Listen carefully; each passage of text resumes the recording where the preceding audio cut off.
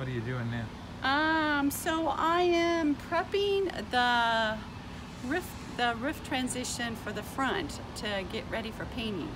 So I have to kind of drill out the holes a little bit.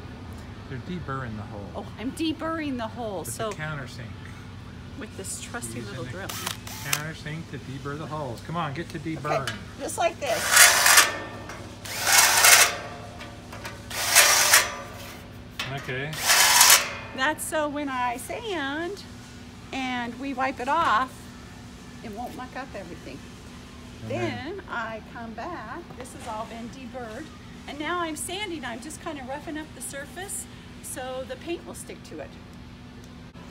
And metal is different than wood, so I have been instructed to I don't have to go with the grain. Just making a tooth. I'm just scarring it up. Making little scratches for the paint to stick to. Scuffing it up.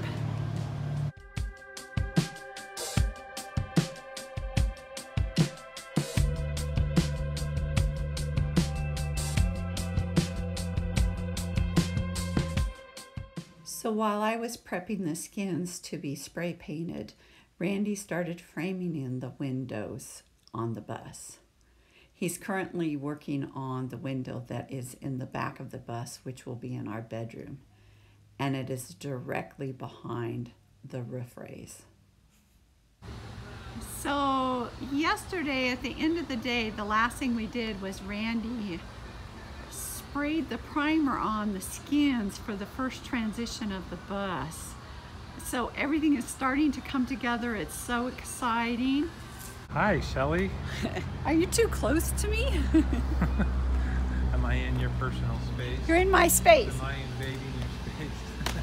I'm so excited. We have windows on this side of the bus. Window frames, baby. Okay, we have window frames.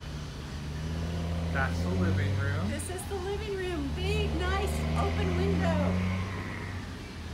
Kitchen, living room for prepping food or whatever else.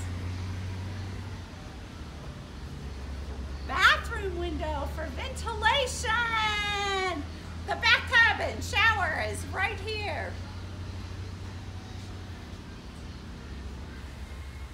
And this is our bedroom window.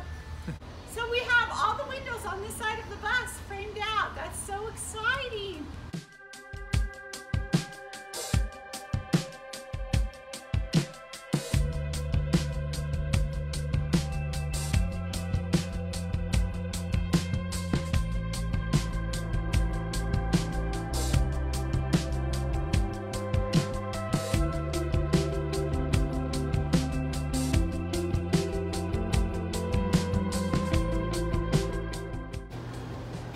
Shelley's painting the window frames.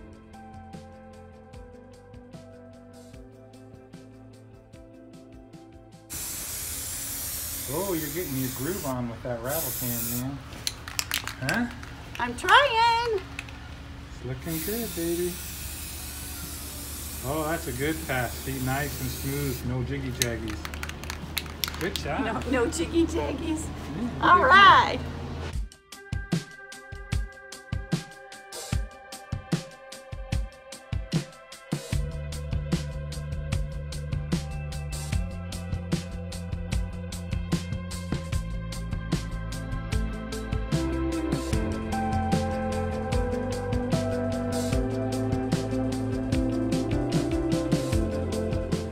Driver's seat.